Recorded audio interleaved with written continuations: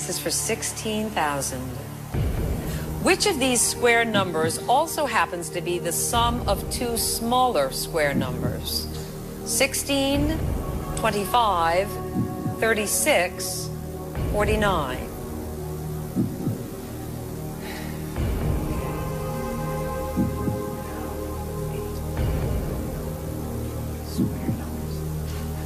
This is hard to do math when you're sitting up here.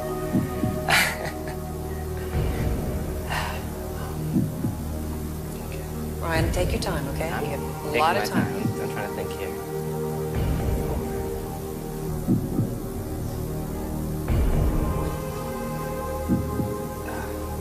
You know, it's under a lot of pressure right now.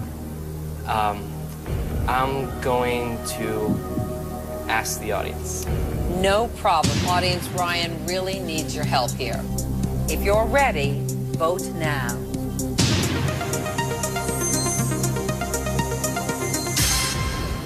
Okay, 50% believe it is 16, 30% say 25, and 19 for 36, and just 1% for 49. Let's check with the AOL Instant Messenger crowd. 45% of them say 16, 23 for 36, 22 for 25, just 10% for 49. So they both agree, but the number isn't great. And I just want to remind you, Ryan, that you do have other lifelines if you need them, because should you miss it, you would drop down to 1,000. I don't know where your head was at before you asked the audience. Were you leaning toward anything, or can you figure it out based on what you're seeing here? I'm gonna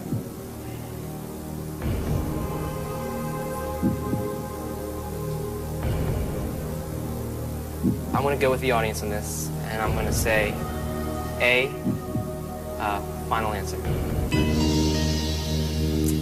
Oh, Ryan, the audience is not right. I'm sorry. It was B.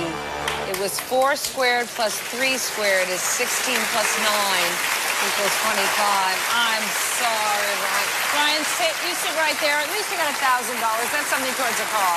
Congratulations on that. You folks stay with us. We'll be right back with College Week right after this.